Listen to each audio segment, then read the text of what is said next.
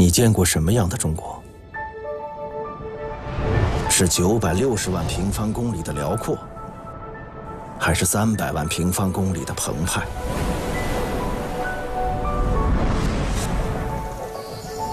是四季轮转的天地，还是冰与火演奏的乐章？像鸟儿一样，离开地面，冲上云霄，结果超乎你的想象。前往平时无法到达的地方，看见专属于高空的奇观。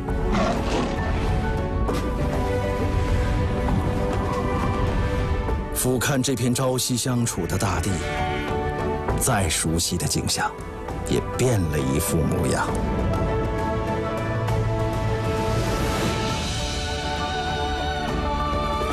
从身边的世界，到远方的家园，从自然地理到人文历史，50分钟的空中旅程，前所未有的极致体验。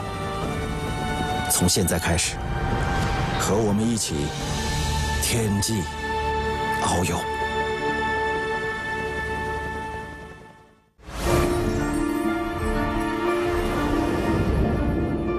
上海位于中国东部，长江在此入海，城市建立在平均海拔4米的冲积平原之上。苏州河自西而来，黄浦江穿城而过，江的西岸叫做浦西，江的东岸被称为浦东。我们的旅程从黄浦江的终点开启，沿江而上，遇见上海第一条不同凡响的天际线。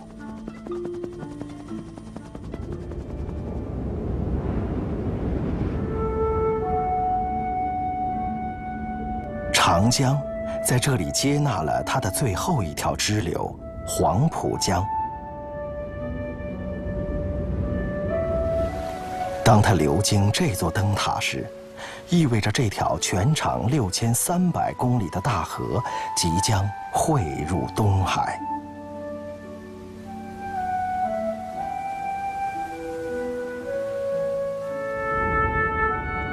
1个世纪前，上海的价值从这里被发现。前方的海洋让上海与世界相连，深厚的长江能够深入中国广阔的腹地。通达是这座城市最原始的资本。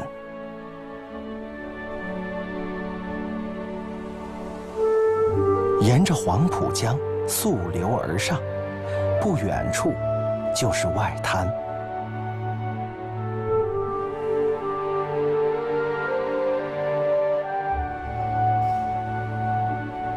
飞行在黄浦江上，临江而建的20多栋西式建筑，是外滩最显眼的标志。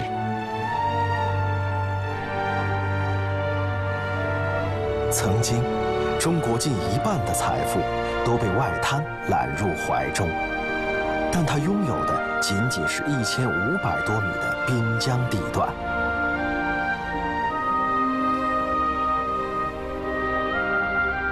外滩的前身是片泥泞的浅滩。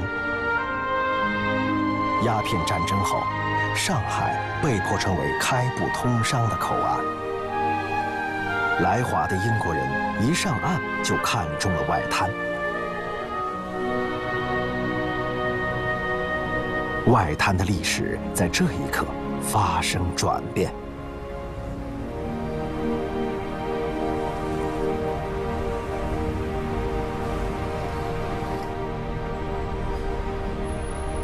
气象信号塔位于外滩的南端。19世纪末，这座信号塔通过悬挂不同的旗帜，为船舶提供气象信息。信号塔的顶部曾经有一个巨大的黑色铁球。12点一到，铁球准时落下。那一刻，人们同时按下钟表，校准时间。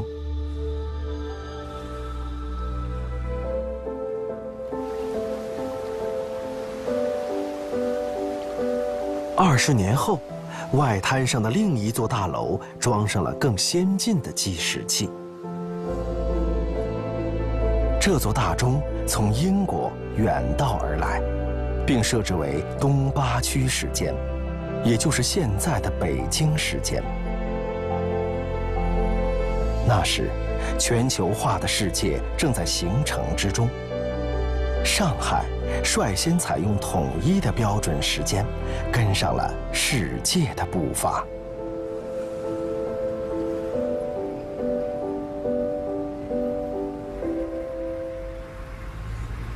随着上海开埠，许多金融机构涌入外滩。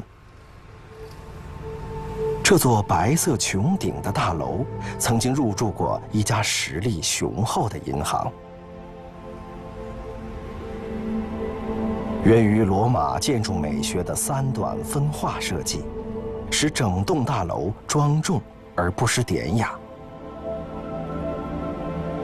这种通过稳重的建筑外观增强储户安全感的方法，今天的银行大楼仍在使用。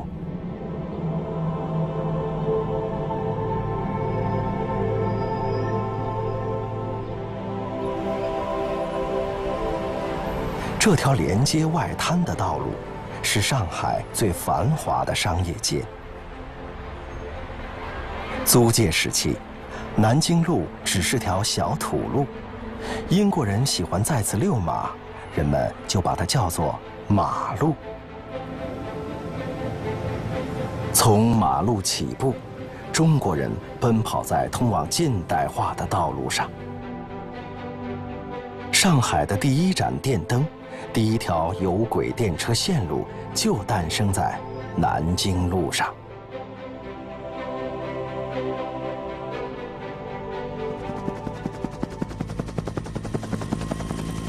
接下来的旅程将跟随河流，探寻上海最早的工业基因。古老的工业厂房如今辐射艺术力量，传统的行业正在努力成为标杆。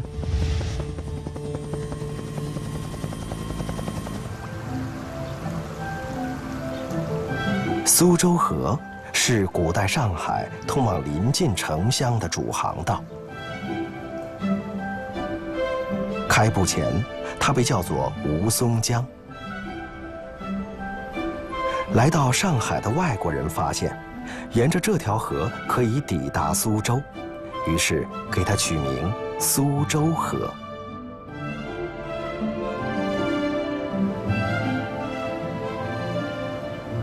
苏州河的终点，有一座110岁高龄的大桥。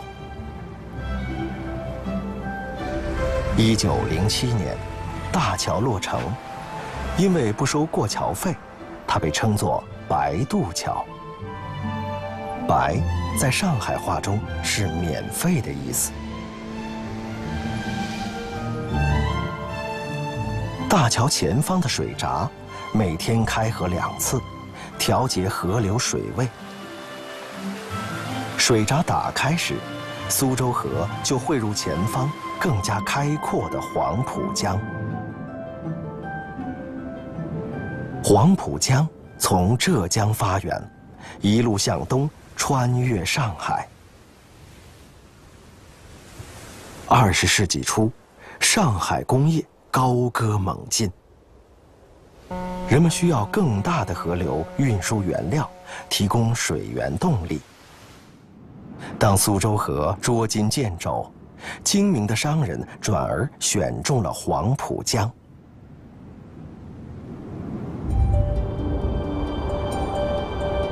这座烟囱高耸的建筑，曾经是一座发电厂。上海华界的第一盏电灯就是由它点亮。如今，电厂变身为艺术馆，老厂房的巨大空间最适合装下当代艺术的奇思妙想。古老的建筑被重新利用，而一些传统的行当在岁月打磨中重焕生机。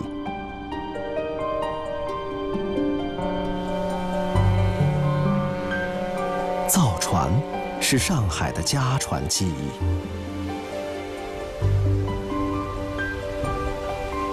100多年前，黄浦江畔诞生了中国第一家近代造船厂。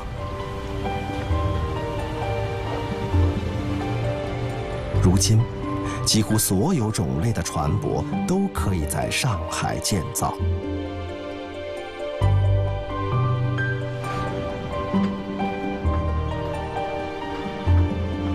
这艘载重量32万吨的巨型原油船，正在进行船身结构的搭建。它的造价接近8000万美元。外高桥船厂每年产出20多艘不同的巨型船舶。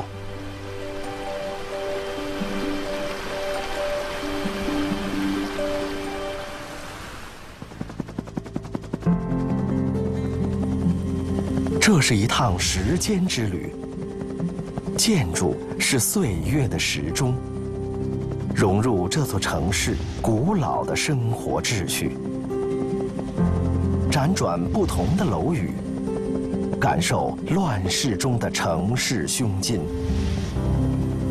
老房子看得见风景，更看得见传奇。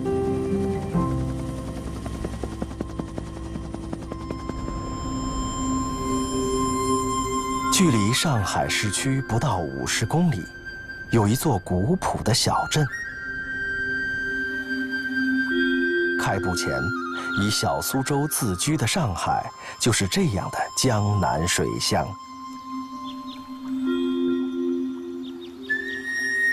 朱家角已经度过了1700年的时光。在上海，和它年岁相当的还有一座古老的寺庙。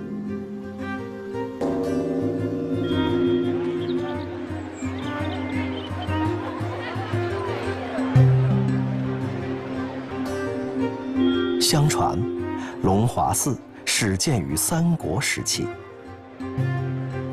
唐朝年间，武则天为它捐建了第1座佛殿。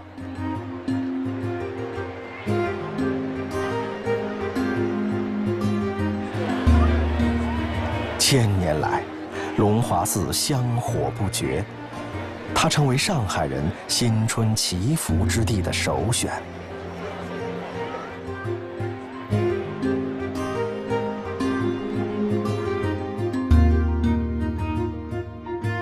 这座城市常以年轻的面貌示人，实际上，它收藏着不少时光印记。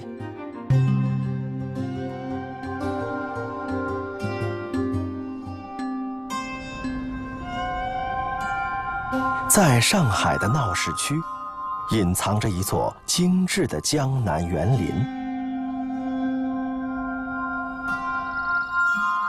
御园原是明代的一座私人花园，它身处喧闹繁华的都市，但园内充满了山林野趣。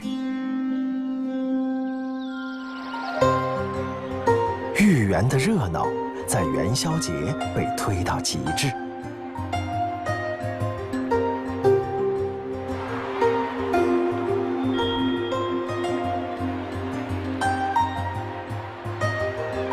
生肖彩灯是灯会的主角，今年是雄鸡当道。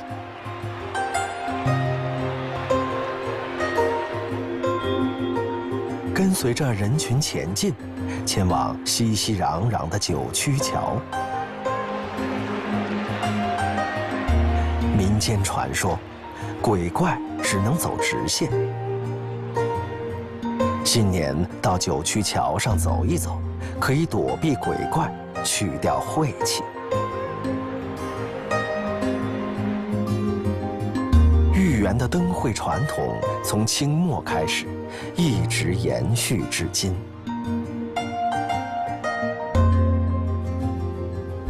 变化的时代里，总需要一些不变的风景。它提醒每座前行的城市，时刻不忘初心。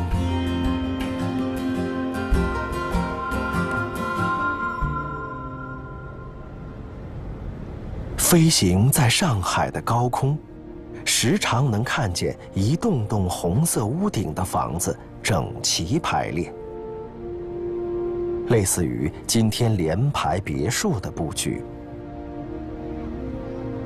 其实，这是上海的老房子。新中国成立前，它们容纳了这座城市60%的人口。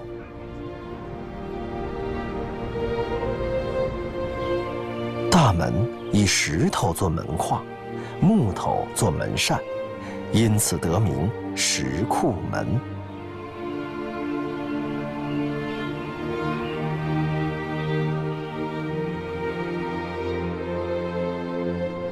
清末，江浙一带发生战乱，大量百姓逃往上海避难，一时间房子成为紧俏货。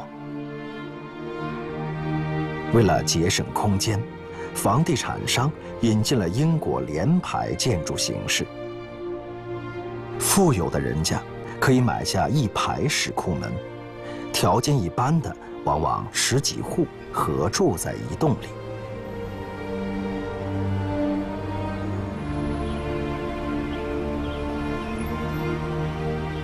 石库门不仅安抚了生活，也见证了历史。1921年，13位来自全国各地的代表在这里成立了中国共产党。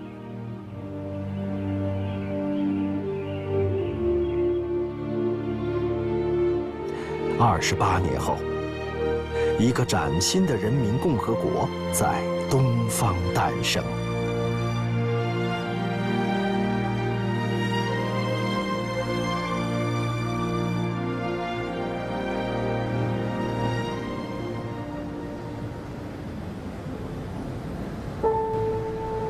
老建筑在上海并不罕见。长阳路一带的摩西会堂是上海著名的历史遗迹。这座隐蔽的小院常常吸引外国人驻足。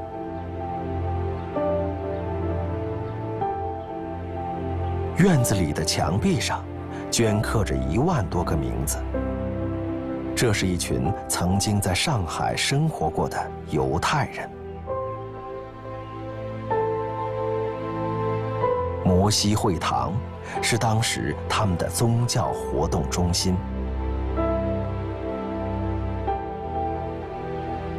2战时期，为了躲避纳粹迫害，3万犹太人辗转来到上海。这里是当时唯一不用入境签证的避难地。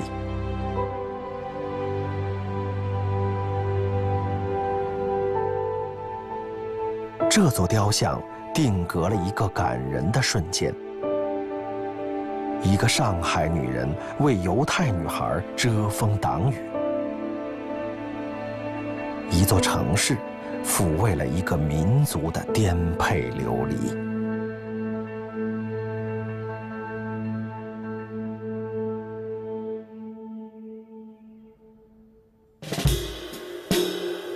飞往城市的西南角，与上海的旧日时光迎面相逢。整座影视城目之所及都是上海滩的经典场景。不少有关老上海的影视剧都在这里拍摄。有轨电车最受青睐。流水般的剧集里，它是雷打不动的出场道具。10几位演员通过巧妙的调度，就能制造熙熙攘攘的上海街景。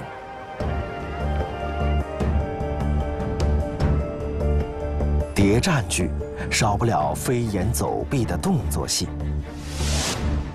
不用担心声调微压，演员总能顺利脱险。变幻的场景，迷离的江湖风情，上海总能引发人们永不枯竭的好奇。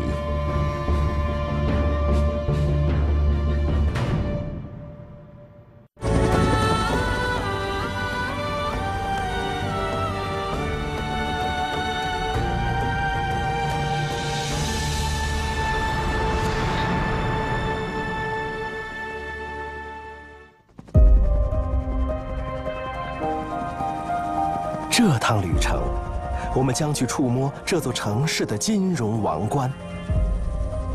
上海的老面孔正在追赶时代，飞上高空，俯瞰人类创造的垂直世界。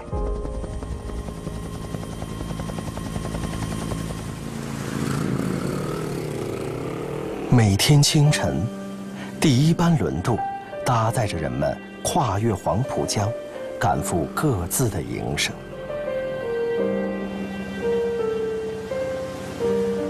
轮渡曾经是浦江两岸最主要的交通方式。1976年，黄浦江上架起了第1座大桥。之后，大概以每3年1座桥的速度，人们不断丰富着两岸连结的节点。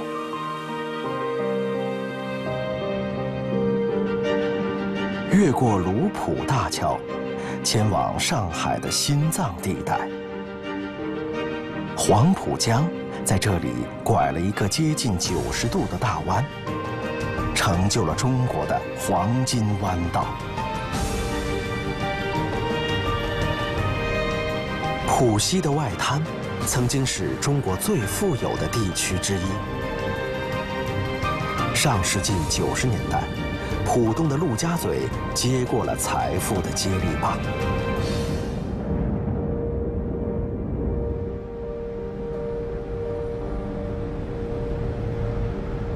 东方明珠是浦东资格最老的前卫建筑。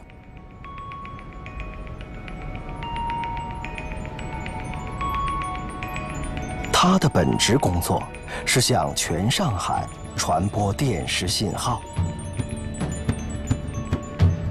东方明珠造价8亿元，建成时它的高度在全球电视塔中排行第3。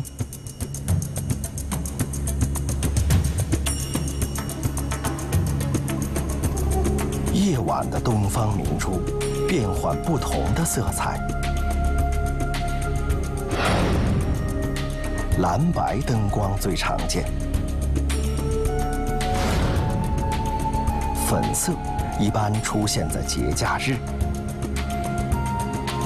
奥运会期间，东方明珠亮起国旗红。2015年，巴黎遭遇恐怖袭击，他则换上法国国旗色，为巴黎默哀。色彩转换之间，东方明珠呈现一个有态度的上海。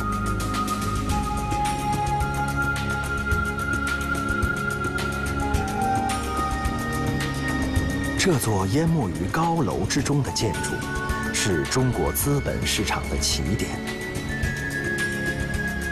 1990年，新中国第1家证券交易所在上海挂牌开业。3年后，这座资本殿堂落成。1楼大厅可以满足1600多位交易员同时交易。据说，股民们蜂拥而来，没能挤进场内的股民用上了望远镜，甚至购买对讲机用于里外联系。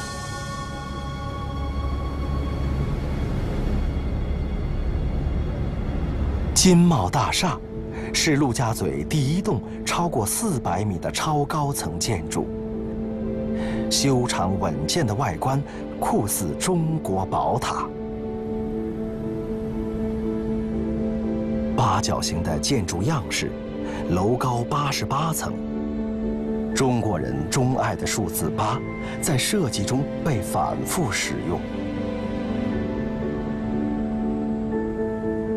你可能想不到，将中国传统情怀演绎得淋漓尽致的，是一位来自美国的设计师。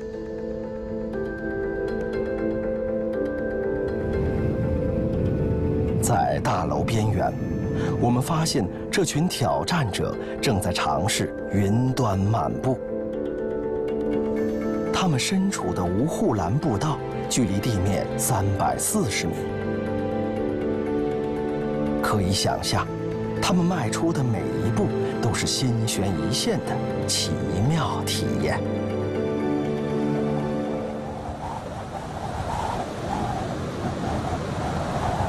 金茂大厦旁的环球金融中心，顶部有一个梯形洞口，人们给它取了个外号，叫做“起屏器”。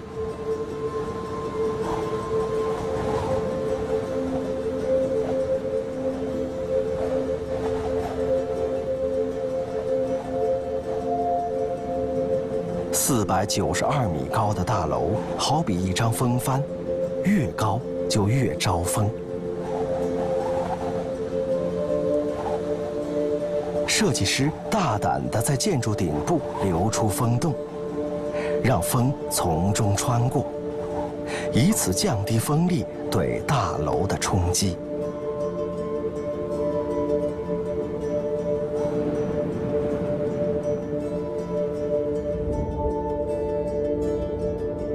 很快，环球金融中心的身旁出现了一位更高的邻居。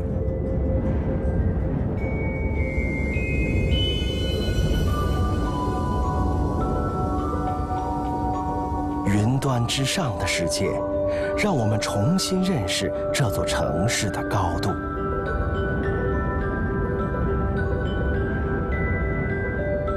上海中心大厦高632米，是目前中国最高的建筑。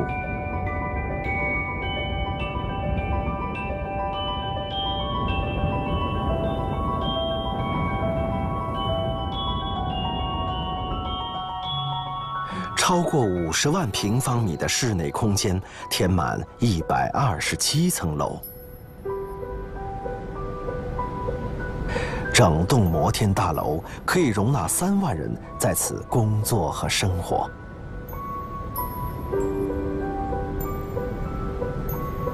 这是一座致力于降低能耗的高塔。大厦顶端的风洞口安装了270台风力发电机，用来收集高空风能，提供大厦部分照明用电。楼顶的塔冠部分设计了螺旋形的雨水收集系统，将雨水导入巨大的水箱，供大楼循环使用。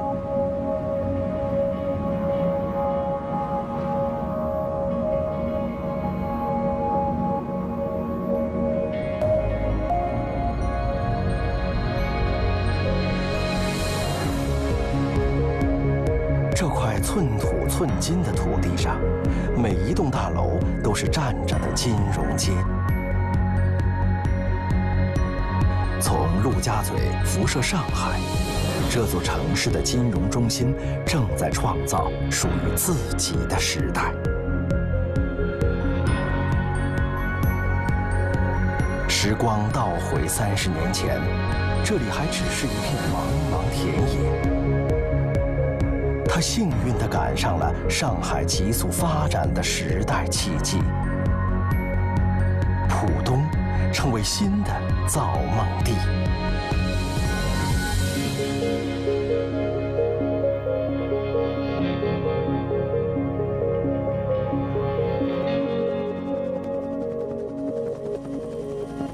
摩登都市里上演着传统的相亲。童话世界的欢乐颂正在唱响，动物王国的狂欢还在继续，上海的新奇之旅永无止境。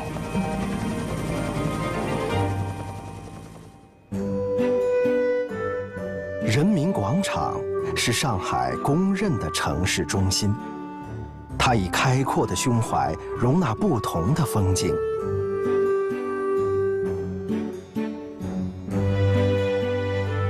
广场中央，分量十足的建筑正襟危坐。广场边的公园承载着2代人的人生大事。相亲活动在每个周末举行，真正的主角并不上场，父母是最操心的红娘。撑开的雨伞上面贴着征婚者的信息，职业、身高、收入以及择偶标准一一列出。每一把伞都希望自己是最早收工的幸运儿。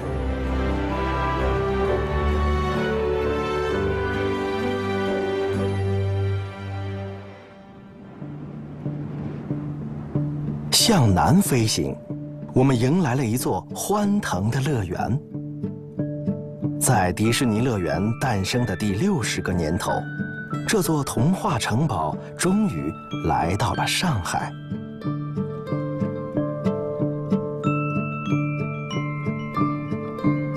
园区里耸立着全球最高的迪士尼城堡，它的原型是德国的新天鹅堡。但城堡顶端安上了中国人最喜欢的牡丹花。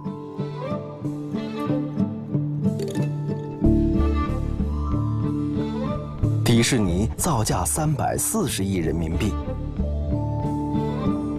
极致的体验感是它俘获游客的法宝。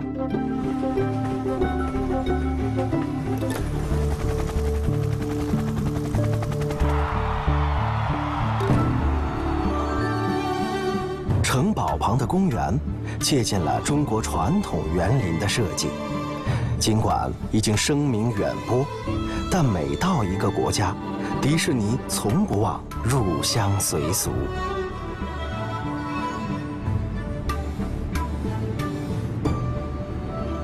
离迪士尼乐园不远的地方，住着来自5大洲的动物朋友，难怪人们叫它动物联合国。首先迎接我们的是澳大利亚的国宝袋鼠。对于飞行器的到访，袋鼠显示出极大热情。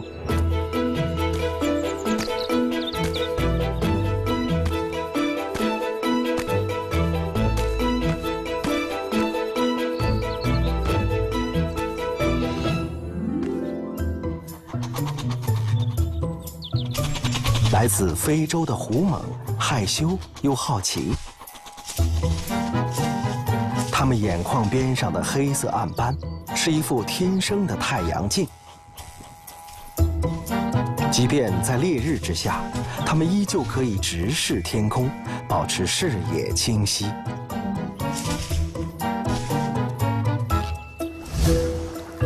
并非所有的企鹅都生活在寒冷的南极。麦哲伦企鹅就来自温带，它们从南美洲而来，跨越半个地球，在这里安了家。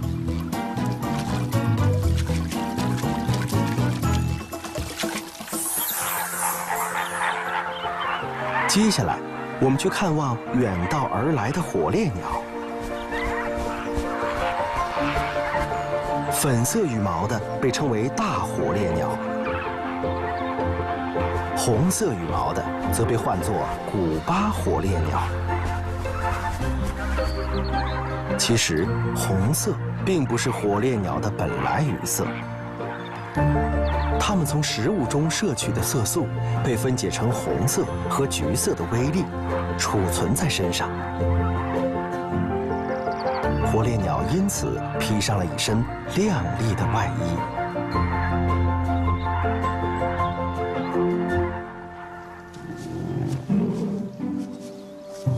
动物园里生活着庞大的熊家族。穿着黄色 V 领衫的是东南亚的马来熊，手舞足蹈的是棕熊。这群来自不同国家的新移民不仅和睦相处，还有着共同的爱好。为了美食，一起爬树，一起攀车。他们是动物园里名副其实的熊孩子。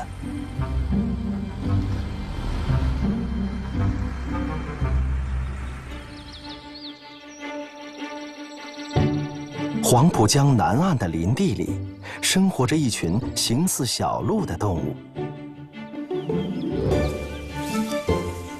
成语“獐头鼠目”以它们为例，形容人相貌丑陋，神情狡猾。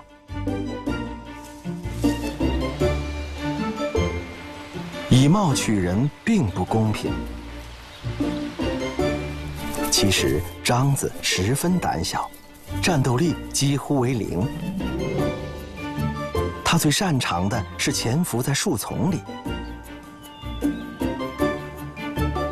上海本地的獐子早在100年前绝迹。2007年，20多只獐子从外地引入上海。如今，这支队伍壮大到了300多只。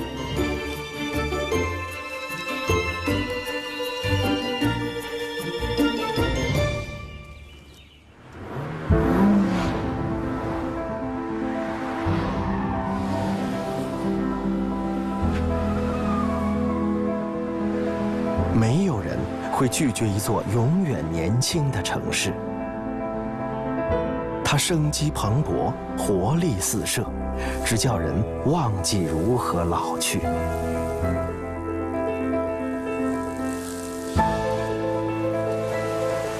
扬帆不一定非得远航。在上海西郊的淀山湖，帆船爱好者纷纷启程。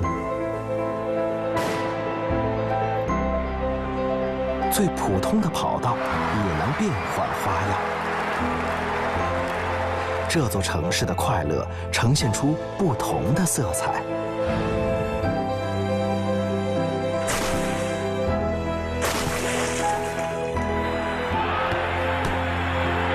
为支持的球队加油呐喊，感受草坪上激烈碰撞。无论收获欢笑还是眼泪，上海都是我们共同的主场。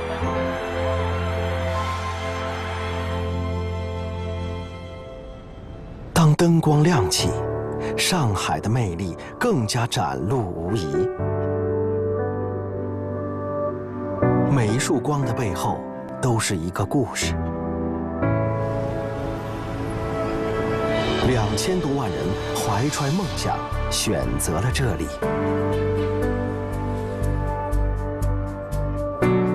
人才的聚集是城市发展的底气。思维的激荡，资源的共享，造就这座城市真正耀眼的光芒。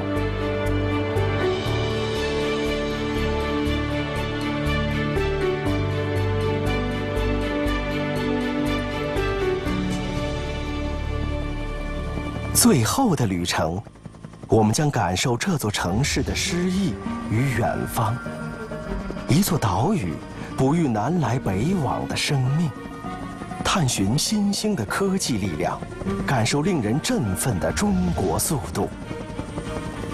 参观一座超级工程，见证它汇通天下的愿景。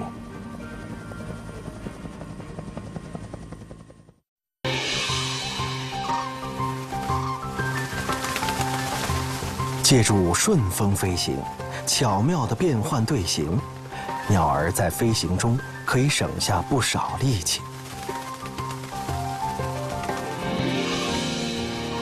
看来，实用性才是成就这种经典队形的原因。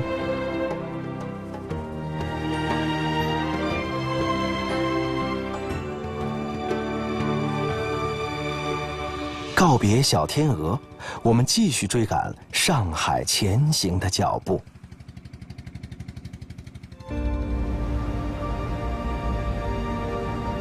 这栋建筑叫做飞机楼，从空中俯瞰，它名字的由来一目了然。1932年128事变中，日军的飞机轰炸让上海损失惨重，国人由此萌生飞机强国的渴望。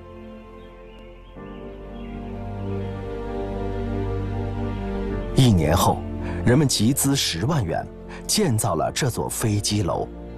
航空救国运动正是从这里起步。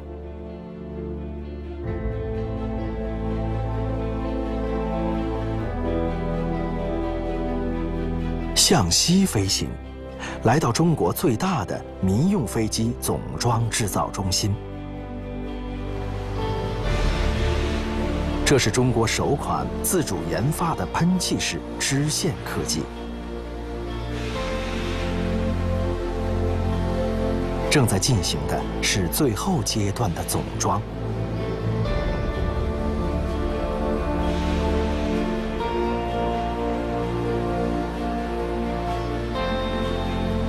2017年，这批飞机将交付成都航空，投入航线运营。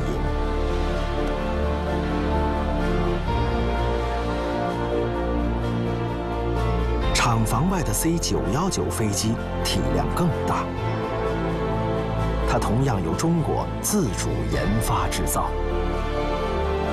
此前，我们乘坐的飞机大多来自波音、空客2大公司。C919的面世即将打破垄断。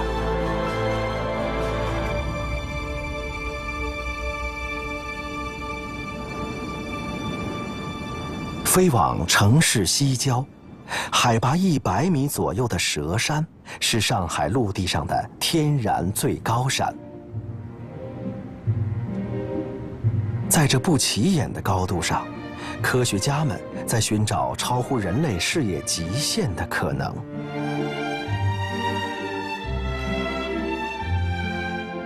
117年前，法国人在佘山建立天文台，架起中国第一架大型天文望远镜。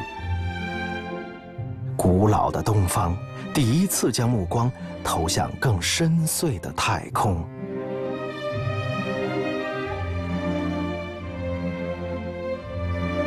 今天，不远处的天马山脚下，亚洲最大的全可动射电望远镜正在倾听宇宙的动静。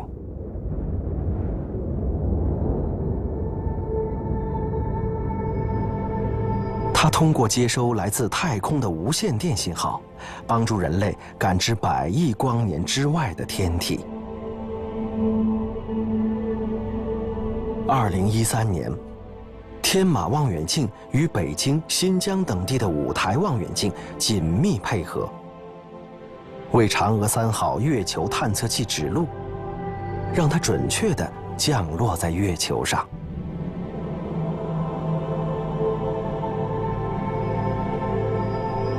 飞行在东海之上，这座蜿蜒的大桥将带我们横跨大海。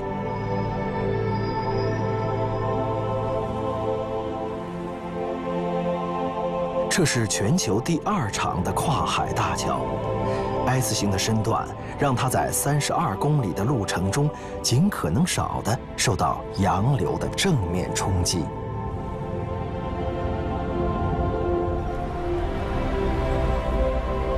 在它连接的小洋山岛屿上，坐落着一个世界级集装箱大港。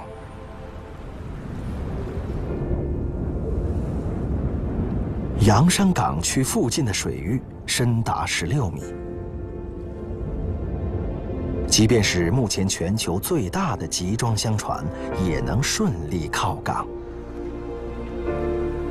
这是一艘总长约400米的超级集装箱船，它可以搭载14000个标准集装箱。如果将这些箱子相叠，它们的高度至少是珠穆朗玛峰的3倍。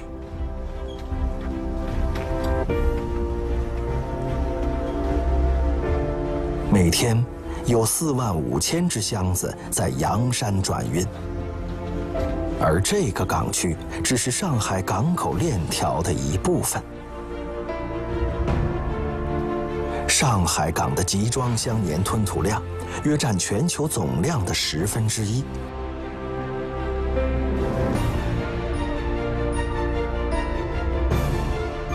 俯瞰洋山港区，上海引领世界的雄心不言而喻。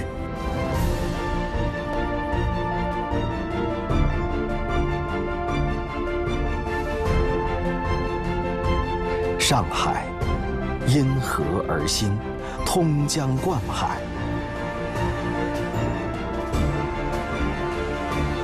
100多年的时光，一个聚散离合的码头，变为吞吐万汇的港口。